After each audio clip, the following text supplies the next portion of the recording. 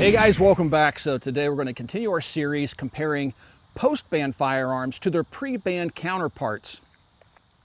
In my hands I have my pre-ban HK93. This is the semi-automatic version of the HK93, which was developed around 1968 and was based off the already in use G3 rifle, or what was commercially sold as the HK91. This rifle was manufactured by the Germans primarily for export, and a few countries did adopt the firearm. But in the United States, we brought it in as the HK93, and to be honest with you, I remember when these things were brand new coming in the country, they just weren't that popular.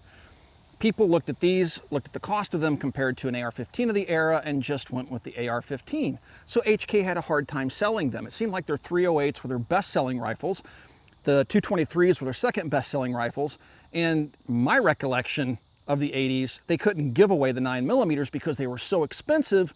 They cost as much as a rifle that people said, well, why would I want to buy a 9mm rifle when I can buy a 223 or a 308 for the same amount of money? So they couldn't give away the HK94s.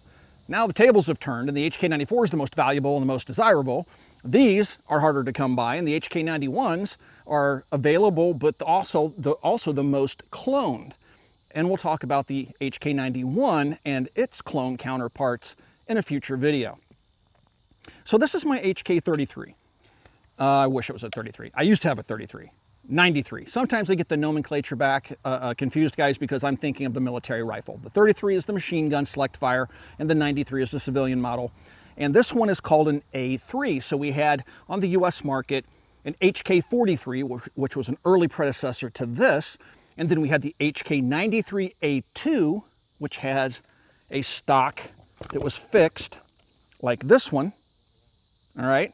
And then we had the HK93A3, which this rifle is, that has the collapsible two-position stock. So what we're gonna do, guys, is take a look at this original German-made HK93, and we're gonna compare it to one of several samples of US-made variants that were made after the ban.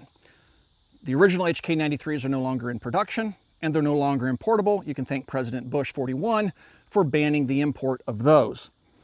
Those were in production, I think, from 1968 until about 2001, and Bush cut us off in '89. That left the door wide open for companies like Vector Arms and even Century Arms to make clones.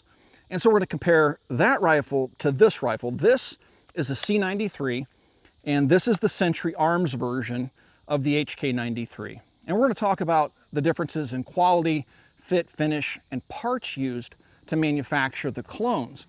So this will give you guys an idea of if you want to go out and spend, gosh, over $3,000 for a pre-ban, or if you want to go out and spend $1,000 or maybe a little bit more. I don't even know. This is Jason's rifle for something like the C93 or the Vector. And yeah, just a hint, look at the Vector. Forget about these. All right, so let's get the video started. We'll do a little bit of shooting with both. We'll show you how to disassemble the guns and how to properly reassemble them without the use of tools. And we'll talk about how the German guns stack up to things like this C93. The HK93 or HK33 is based on a Spanish design called the Set Me. A lot of people don't believe me when I say that, but after World War II, the German engineers that worked on the roller-locked rifles like the STG-45 went to Spain. They fled. Spain was friendly to the Nazi regime, and a lot of their engineers fled there and continued their work, and they helped the Spaniards develop the roller-locking system, which they adopted as their Set Me rifle. When the Belgians told the Germans to go pound sand when they wanted to adopt the FAL and license it and manufacture it in Germany, they had to find somebody friendly to them because, keep in mind, just a few years earlier, Nazi Germany had occupied Belgium. So they went to Spain, which was friendly to Germany during the Second World War, and they made a deal for the Set Me, and that became the HK91 or G3 rifle that the Germans ultimately adopted. Well, then they used that basis to develop rifles like the HK33 and 5.56, and of course the HK94. There were even prototypes, I believe, that were even done in 7.62 by 39. So let's talk a little bit about the features of the HK93-33. First of all, it does use World War II technology with the roller locking system. So basically what you have are two little rollers that are pushed out into recesses in the barrel extension, and when the bolt's home, those little rollers are stuck out, and that keeps the bolt from moving rearward when the gun fires. It's at a mechanical disadvantage. Eventually, the recoil forces will overtake that mechanical disadvantage, and it will blow back the bolt and carrier, which will then eject the spent casing. Recoil spring pushes it forward, chambers a new round, starts the cycle all over again. They have a fluted chamber. By that I mean there are slots cut into the chamber. That's to aid in extraction and ejection. I've seen HKs with completely broken extractors fire and successfully eject a spent case because of those flutes. Those flutes were added to assist in reliability. Are they necessary? Probably not, but the Germans put them in there for a reason, because they definitely improved reliability. This rifle has a 1 twist on the barrel, so that means for every, the bullet will make 1 complete revolution every 12 inches. Now later in the development of the gun, they would go to the 1-7 NATO standard for the M855 ball, but this is a pre-banned gun manufactured in the 80s, therefore it has the 1-12 twist barrel. All right, so stamped receiver, World War II technology. And I've seen how the Germans built guns like this from the 60s, 70s era, because I've been to the MK factory in Turkey, which was all HK tooling. And I saw, and they were building the guns just like the Germans did in the early days, in this, the 70s and 80s even. And there was a whole lot of manual processes involved.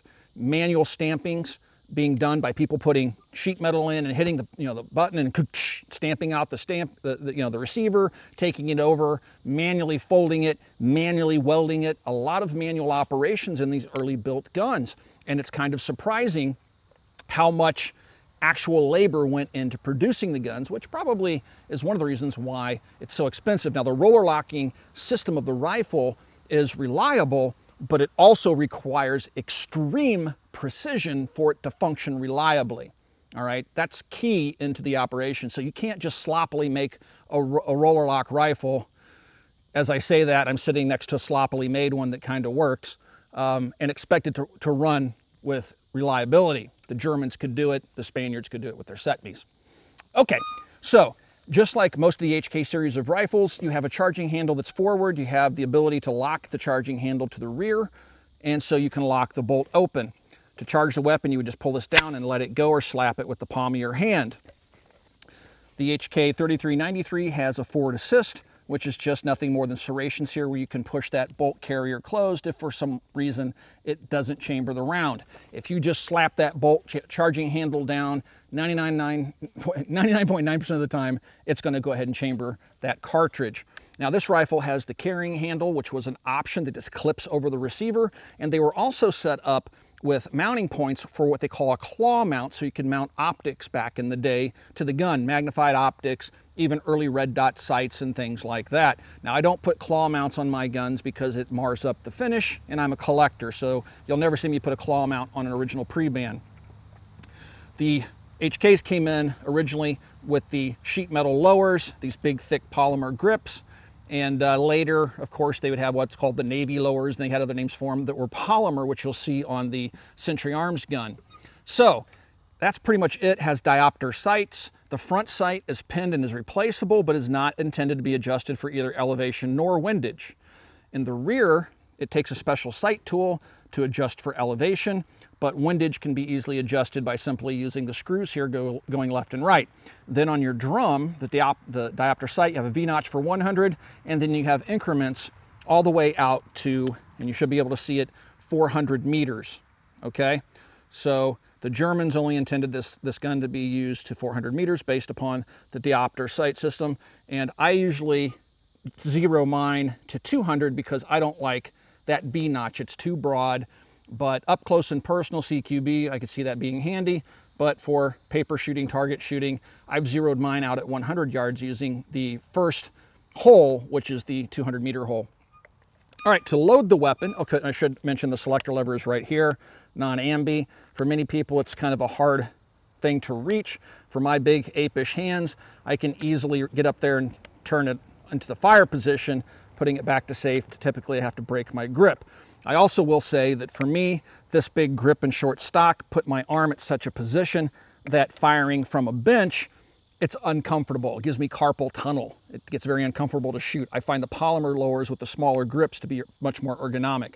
Here's your magazine release, but you will also find some with what's called a flapper release, and you can upgrade this gun to install one, and you would then operate it like an AK. The guns originally fed from 20, 25, and 30 and 40 round magazines. These are German-made 30 round magazines that I have here with me today, and we're shooting some Fiocchi 55 grain ball. This is from our friends over at LAX Ammunition.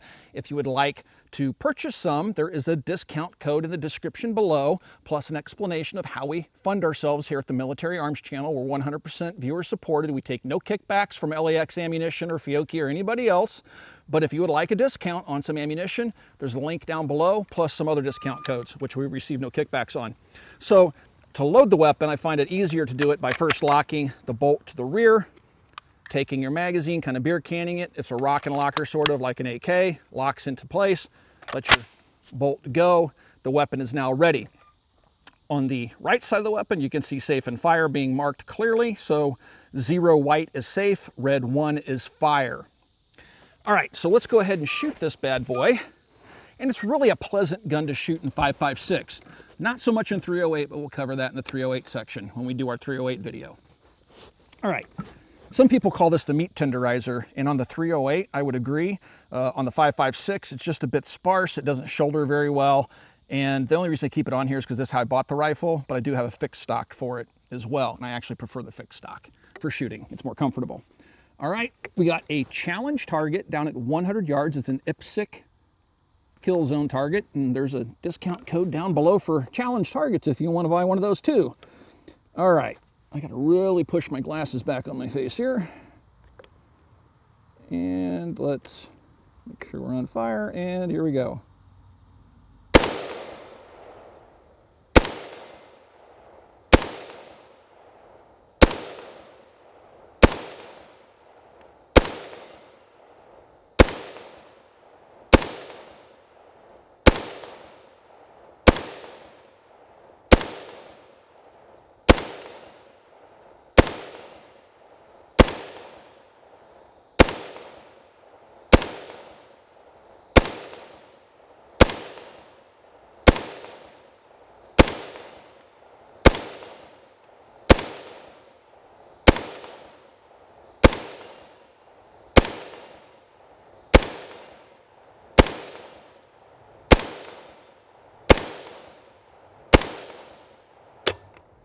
All right, typical European design, fired all 30 rounds.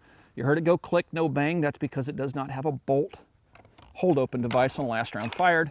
To make sure the weapon's safe, pull the charging handle to the rear, put it in its locking recess. I'm gonna go for the flapper, which isn't there. Hit your magazine release, which is well out of the reach even of my ape-like hands. You're gonna reach around and release it like that or something. You're gonna make sure that the weapon's safe. All right, go ahead and put this one on safe. And now let's talk about this rifle. This rifle was manufactured by Century Arms. I don't believe it's in production anymore. It's made with the US receiver, US barrel, and Thai type 11, I believe, parts. So Thailand is one of the countries that adopted the HK93, and they used those parts kits along with a hodgepodge of American parts to manufacture this rifle. And it wasn't that long ago this gun was actually being produced. When they first started producing them, I think they came with 4 aluminum 40 magazines. And then by the time they started getting to the end of their production run, they came with 140 round magazine, because if you get on Gunbroker now, these things can bring over $80 each. There was a time when these were dirt cheap, and the steel magazines, especially 25 rounders, which are still almost impossible to find, were very, very expensive. Now they're all just expensive. So no matter how you look at it, for quality German military, either aluminum or steel magazine, you're going to be looking at $80 or more for a magazine. Some polymer magazines exist. I consider them to be junk. All right, so this gun has the 1 in 9 twist in its barrel. It has the same diopter sights, same charging handle, but it looks a little bit different than the H&K. It has a parkerized finish versus the painted finish of the H&K. You'll notice it has a US-made polymer lower with a much smaller pistol grip, which I actually find to be more ergonomic. This one has the A3 handguard on it. There were early versions of these handguards which were just round and slender, and those were great for burning your hands. So these A3s are much appreciated. My HK93 has it. It also has this little cutout here, which is for a bipod, which both the HK and the C93 have. The C93 has the carrying handle, which I believe they shipped with, already installed on the rifle. So how well does this gun work? Well, kind of depends on what day of the week it is and what ammunition you're using. Typically speaking, the German magazines won't lock into the gun. I can't get real German, and if you look, it says made in Germany on the magazine. These are real German magazines for the HK. These magazines will not lock no matter how hard you try. All right, so we can't use real German 30s. We have this 40-round magazine. I'm going to stick this into the gun and it locks in okay. Some of the aluminums lock in real easily. Others, you have to really push them in there to get them to latch. To charge a rifle, same thing. Just drop it and it's ready to go. Notice the absence of a forward assist on the bolt carrier. All right, fire controls are the same. You have your selector lever over here. And if you take a look at the rear sight, the weapon's on safe. If you take a look at the rear sight, you're going to notice something. The rear sight is all the way over to the right. It cannot, if you take a look at this screw, that's the limiting factor. We've got this edge up against that screw. We cannot go any further right. We cannot get this rifle zeroed. Elevation seems to be good. It's just that windage, let me put it this way. I need to aim at the guy to the right of the target I'm shooting at to hit the target I'm shooting at. So if I want to shoot the guy on the left, I got to aim at the guy on the right, literally. So let's go ahead and shoot the C93. I'm going to have to aim way right, and let's see if this works. Okay, yep, I got my Kentucky windage down.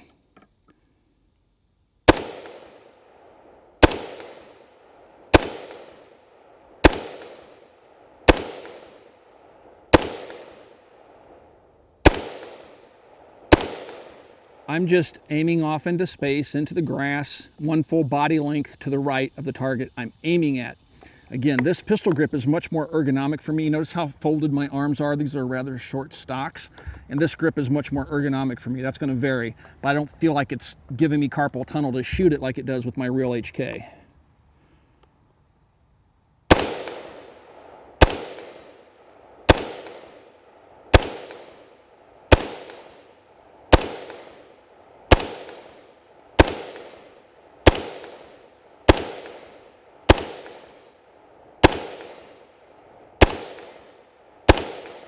I'm going to stop shooting here. Hopefully they're still around in the magazine. People always complain about the AR-15. They say the AR-15 poops where it eats. It's a dirty rifle, and that's a complete joke because, first of all, the carbon of the AR-15 is part of the design. Eugene Stoner was a genius, and carbon is actually a dry lubricant, but I won't get into all that. If you think the AR-15 is a dirty gun to shoot, oh, there's one round left. This started off as a bright, shiny, clean cartridge. You'll notice it's covered in carbon. I'm going to take the round out of the chamber here really quick and show you what that round looks like.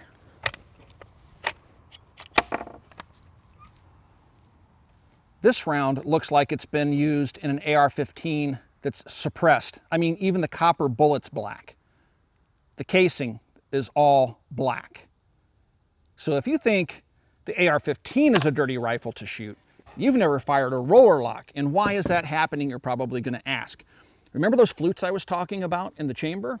So what happens upon firing is that hot gases, propellant gases, come back down the barrel around that case through those flutes and float that case on hot gases.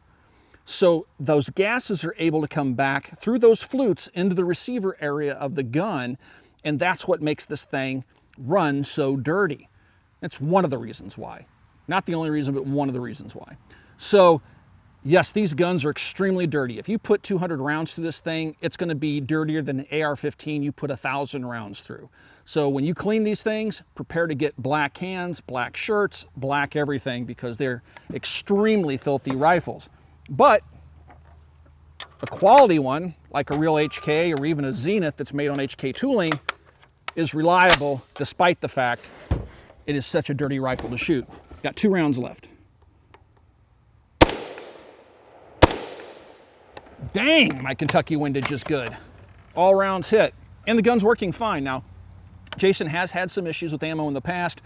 Chase at Definitive Arms has looked at it, and there's a quick little weld to fix things up, which he's going to do, which will make sure that this rifle runs 100%. The only thing that he should probably do then is get a claw mount, and they have low pro claw mounts now, like B&T and companies like that at hkparts.net sell alternatives where you can clamp them on, just put an optic on this thing and not worry about the fact that the sight is not zeroable. So the difference between this and the real German-made gun is that this one works okay. This one, they're not made anymore, so you're gonna have to get on Gun Broker. Prices are gonna vary from $600 to $1,000 or maybe even 1,200 bucks. I mean, it's an auction market because they're no longer made.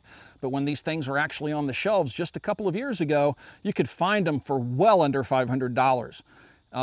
Even Cabela's sold them for less than $400, I think, going from memory there. So is this gun worth it? If all you want to do is go out and blast and you don't care that the fact that yours may not be zeroable and you'll just go ahead and use an optic, yeah, it gives you the experience of shooting an HK, but keep in mind, this one doesn't work with all HK magazines. You may have to do some custom gunsmithing yourself or send it off to somebody to make it work with German magazines, little things like that. You may want to refinish it. And you'll find quirks. I mean, Century Arms is really, really bad at producing guns.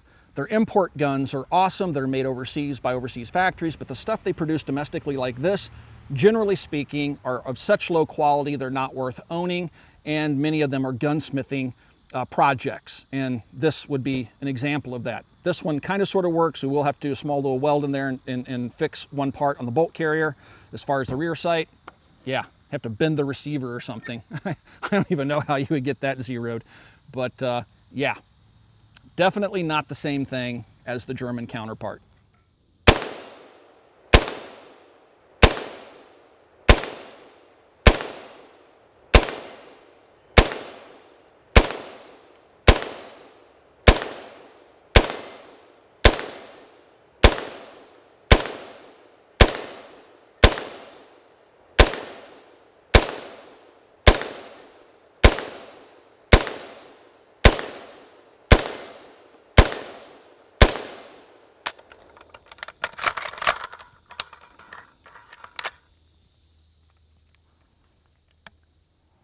Guys, this is an update to the video that we're filming at a later time. We do post to Instagram, and we highly encourage you to join us over on Instagram and become a follower. And I say that because we post pictures live while we're filming, and a lot of you guys had a great question that totally slipped my mind, and that was the Zenith Z43P.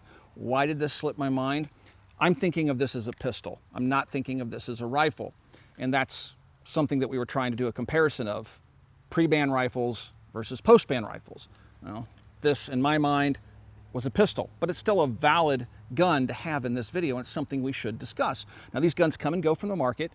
Sometimes you can get them, sometimes you can't. It has a lot to do with the politics going on with Turkey right now, and some of you folks just flat up hate Turkey, won't buy their products, but the reality is this gun is as close as you're going to get to a HK manufactured anything, be it the 9mm version, the 5.56 version, or hopefully someday even the 308 version, which they would like to bring into the country as a rifle. So this Z43P, they hope to bring it in as a Z43 rifle. They hope to bring in a 308, and the 9mm are currently on the market, but again, sometimes they are, sometimes they're not. The price on these things is high. It's expensive. It's going to be probably in the $1,600, $1,700 range. So they're not inexpensive, but if you take a look at the welds and the quality of this pistol, it's going to be as close as you're going to get to the actual German gun. The parts that I have, the German parts that I have that I want to put on the Zenith guns, always work. They always fit. These guns are made on actual HK tooling. I have an entire video. I toured the MK factory. These guns were licensed from Germany. German engineers went to Turkey and showed them how to manufacture them. I've seen the German drawings still hanging on the walls. All the HK marked tooling that produces them. These are produced in the old school fashion like they were back in the 60s and 70s. I mentioned that already in the videos.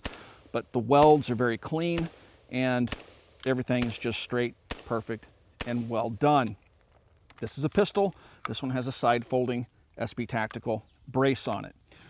Now these magazines are currently available on hkparts.net. These are being sold as polymer HK93 33 magazines. And these are Zenith mags. These can be clipped together, so you know, if you want to run 3 or 4 magazines clipped together, you can do that. I don't do that. But they lock in just like a regular HK magazine. Notice that this one even has the proper serrations on the bolt carrier as a forward assist. Some differences. Of course, it's a shorter pistol length barrel. You'll notice the charging handle is much larger, so it doesn't look like a traditional H&K charging handle. But in a practical sense, this is a better charging handle because it's larger and easier to use. All right, you still have the same diopter sights. You'll notice these are just the exact same sights in a traditional HK sense. You can still put a claw mount on it, but you need an HK tool to adjust for elevation, and then you can adjust windage with a standard screwdriver, Phillips head screwdriver. Front post, everything straight up HK. All right, let's shoot this little guy with its magazine.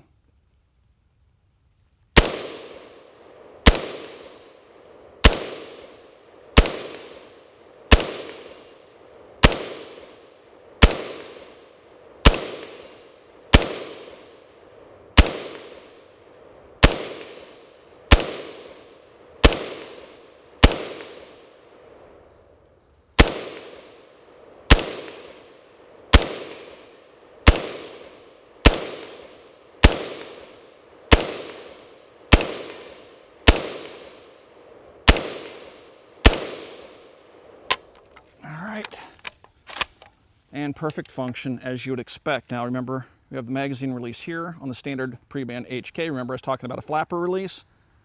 This gun has it, and I prefer the flapper release.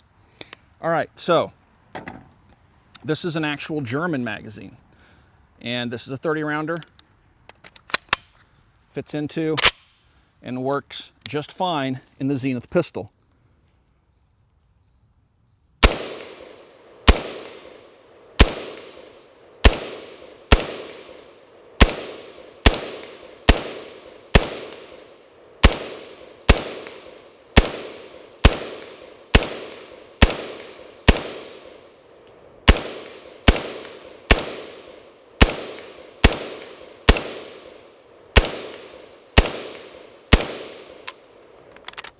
All right, flapper is awesome.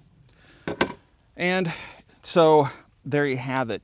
You can put HK accessories on it, all sorts of good stuff, and this would be the highest quality HK clone, but I hesitate to call it a clone because it's made on HK tooling. I'm using HK prints, and the people building it were trained by HK engineers, but I guess technically it is a clone, the best there is on the market outside the actual H&K. Now, sadly, the C93 seems to only work, at least this particular gun, and the comments that we paid attention to on Instagram, there were people that are saying my C93 was a complete hunk of junk, didn't work right at all. Other people were saying mine ran flawlessly, and I loved it. This one is Jason's. It only works with 40 round German aluminum magazines. The Turkish polymer magazines, like the German metal magazines, will not lock into the gun. So in the case of this particular gun, it only works with the aluminum German 40s. So in the end, the best gun that is sometimes on the market, if you're looking for that HK93 itch, is the Zenith pistol.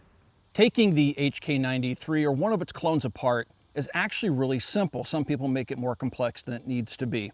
First of all, I'm just going to go ahead and make sure that the weapon is clear, and I can do that by pulling the charging handle to the rear and locking it in its locking recess.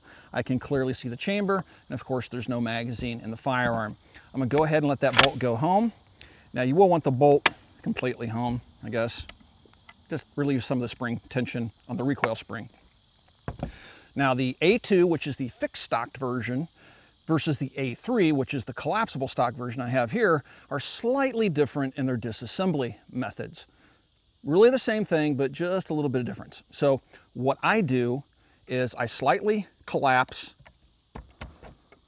my stock. I don't want it fully collapsed and locked, and I don't want it fully extended and locked. I've just found that for me personally, it makes it easier to take the gun apart. Do what you will if you have one. Push your takedown pin apart. I'm going to apply pressure this way. Push your takedown pin out. Now, because this is an A3, there is no storage facilities in the stock for my loose pin. Don't lose this. You're going to need it. All right, set that aside. And now the butt cap comes off and the stock assembly comes off. Set that aside. Inside, you're going to find your recoil spring and guide rod. Set this aside. Now you can take your trigger assembly out. This is different from the machine gun in that you have a pin holding it together here in the rear, but the original machine guns had a pin in the front as well. The new guns coming into the country have a pin in front as well now too, like the Zenith firearms. But back in the day when the ATF took a look at these, they didn't want HK using the pinned lowers because they considered it to be too readily convertible to a machine gun. Apparently their position on that has changed. So this lower is slightly different than a current production gun like the Zenith Z43. So I'm just going to pull this down and away. You can take your trigger pack out if you want to by rotating the selector lever up, pulling this out, and pulling your trigger group out. Not necessary. I mean, this is a pretty self-contained unit. I do not recommend taking this apart if you're not an HK armorer or extremely experienced in the assembly and disassembly of this component, all right? No further than this for field maintenance. I usually don't even go that far. Just wipe it down every once in a while. Now let's get to the bolt. The bolt is in the locked position. To unlock the bolt, very simple. Use the charging handle. When you have this camming action, when you do this, that breaks the bolt loose from its locked position, so the rollers release. That will also, you notice I had my hand over the rear. When you do this, it's very easy to shoot that bolt and carrier right out the rear of the assembly. So now they're free and they'll come out of the receiver. You can clean this and set it aside now as well. Now we have a bolt and carrier. People make this more difficult than it needs to be with regards to disassembly and reassembly. I'm going to show you my method for using no tools to accomplish both disassembly and reassembly, and this applies to the HK91 as well. We will be doing a video on the HK91, and I will show you the technique that I'm about to use also works on the HK91. What I highly recommend against is using tools to put your bolt and carrier back together. I highly advise against not putting the bolt into the rear of your receiver and hitting it with the palm of your hand like I've seen some people do. That's a great way to destroy a very collectible gun. Not destroy it, but mar it up and make it rather ugly looking. You typically want to keep collectibles nice looking, and I wouldn't even do it to a modern clone. Okay, so how do we take it apart without tools? Well, the biggest point of contention with the assembly and disassembly, especially the assembly, is this little claw right here, which is under tremendous spring pressure. I've seen ridiculous tools for sale that clamp onto this and compress this spring to make putting the bolt back on the carrier easier.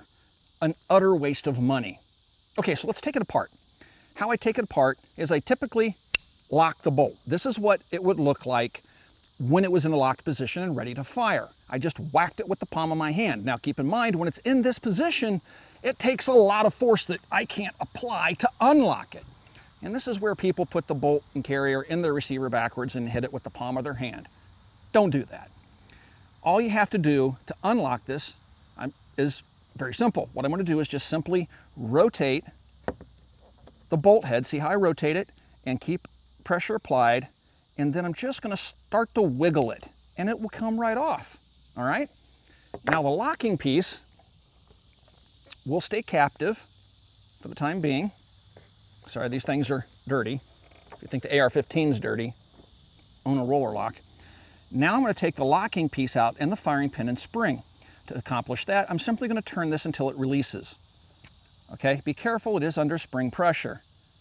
Now this is your field stripped bolt carrier, your field stripped bolt with its roller lockers. Now you have your firing pin, your locking piece, and spring for your firing pin. Fully disassembled for field maintenance. Now let's put it back together. Let me show you how to do that very easily without using any goofy tools, without beating your gun up or even bloodying your knuckles. It's not that difficult. So first I'm going to take my firing pin, put my spring on, drop it into the carrier, and you should see it protrude out the back of the carrier. Now I'm going to take my locking piece, guys, and this is key to all of this. You'll notice right here next to my index finger, there's a little nub, a little notch protruding right here, okay? If you take a look at your bolt carrier, as I'm facing on the right side, you'll see a window. There's one on the other side as well, but we're more concerned with the window here on the right side. When you put your locking piece in, you want this pointed downwards if you're holding your bolt carrier upside down.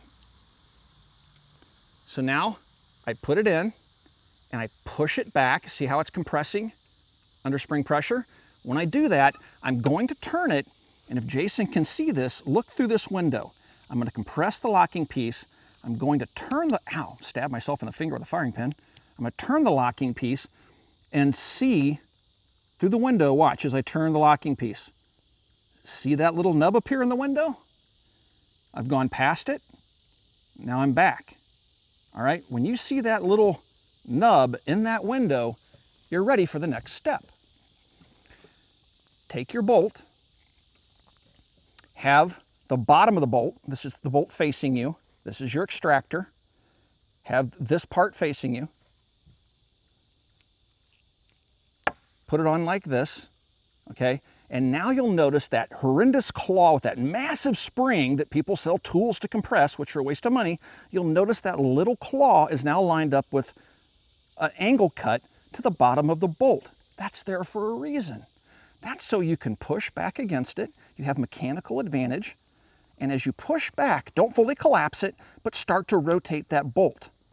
All right? And as you rotate the bolt, pull it this way slightly, just gently. You'll learn about how much to pull it the more you disassemble the gun. Rotate it until it locks, like it did there, and then pull it to its fully extended position. Notice I didn't bloody my knuckles. Notice I didn't have to beat on it or use a special tool. And the exact same technique will work with your HK91. Let's put the trigger group back into its housing. Just drop it in. Line up the holes. Take your selector lever, wiggle it around, and that's back together. Pick up your receiver. Make sure your bolt's in the forward position. If by some chance you screw up and you lock this, just start from the beginning, okay? Rotate the bolt, pull it back out to where this ramp lines up with that little claw. You're gonna have to pull it out.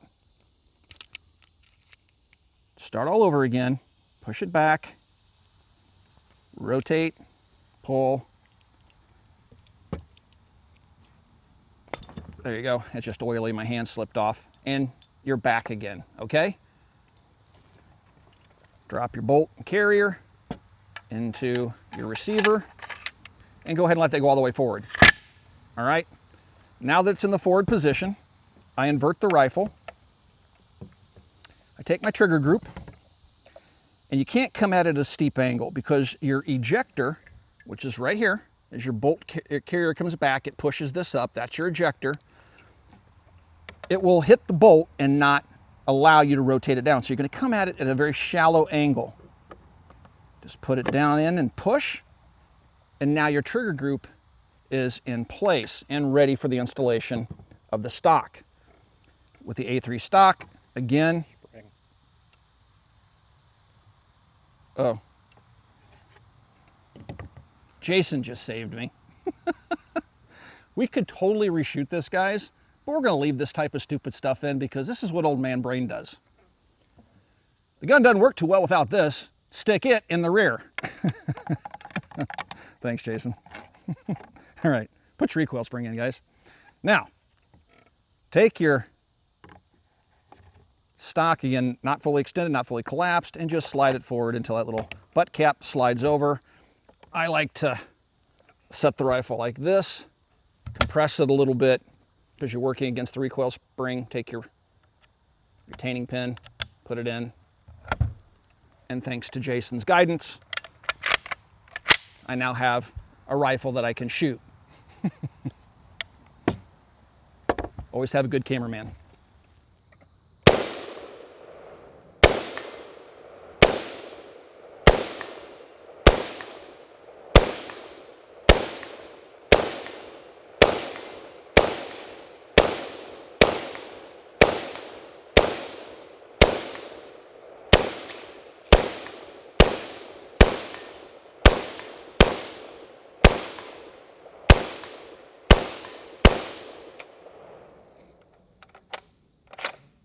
This next segment is for the true fans of the channel, so we have a few questions for you guys to answer. Does it take Glock magazines? No, it takes HK93 or 33 magazines.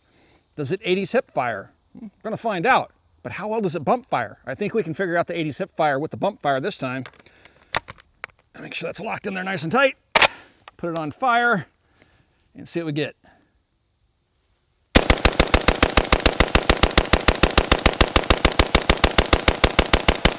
So the HK33, I want to clear something up that I said at the beginning of the video. It did have fairly widespread use globally. The Germans primarily manufactured it for export, but the West German police and security units did use it, and I believe fairly extensively. But as far as the German military, it was the G3 rifle until they went to the G36. So anyway, the gun does have a military pedigree. The HK93 is a very cool piece of American history in terms of imported firearms. It's a shame that HK no longer makes them because people seem to like what's old again now. We're seeing the resurgence of retro guns like retro AR-15s, and companies like PTR, which we'll talk about in our next video when we talk about the 308 version of this, are making, you know, the retro roller locks, and Century did for a short time with the C93, which we saw in this video. So it's really cool to see these old guns coming back because they have a lot of life left in them. Is this the most modern rifle? Is this something I would choose over an AR-15 to go into a fight with? Absolutely not. Would I feel poorly armed with it? Absolutely not. I could certainly make do with this weapon just fine. It's a great piece of Cold War history.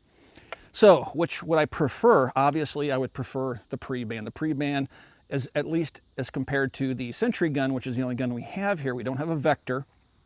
This thing's vastly superior in quality to the Century Arms gun. Now, the Century Arms gun, to its credit, has been running fine this afternoon. We have had some problems with it in the past. Could have been ammo related, but the gun cannot be zeroed. It feels cheaper. Some of the plastic parts, like the American plastic lower, it's just chintzy. Feels good, but it's just chintzy. If you don't want to spend $3,000 to $4,000 on an original, consider picking up something like the Century Arms, but maybe go after the Vector. I've never owned the Vector, but I hear the Vector is of higher quality, but it's also probably going to bring much more. I haven't checked prices on them, not currently in production, I don't believe, so you're going to have to get on Gunbroker and find out what they're going for. All right, guys, if you'd like to support us here at the Military Arms Channel, keep in mind we are 100% viewer supported. We take no industry money. We're trying to be different than our peers in the media industry. We want to be completely independent of industry influence and money. Therefore, we are supported 100% by you, our viewers, and we do that over at Patreon. And you can find us over at patreon.com. There is a link down below. Swing by that link, check out the incentives, and consider becoming a Patreon supporter and helping us to continue our mission here at the Military Arms Channel, which is to bring you unbiased, un-industry influenced information about firearms, even when we're talking about the old stuff. Another great way to support us is to swing by our t-shirt store, forgedfromfreedom.com. Check out the Mac collection, and you can pick up a cool shirt like the full semi shirt that I'm wearing right now. We have many others to select from, and that is another way that we fund ourselves here at the Military Arms Channel. And last but not least, swing by and check us out over at coppercustom.com. That's our online store. Guys, we've been doing this for 10 years. Couldn't have done it without you, and we love each and every one of you. Thanks for watching, and we will talk to you guys soon.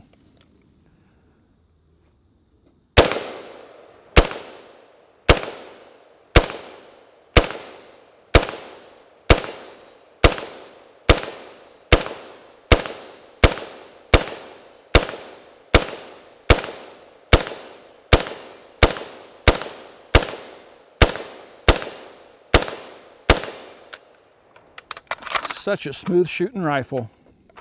All right, back to the safe. I'll probably break it out again in another 10 years. Bye, guys.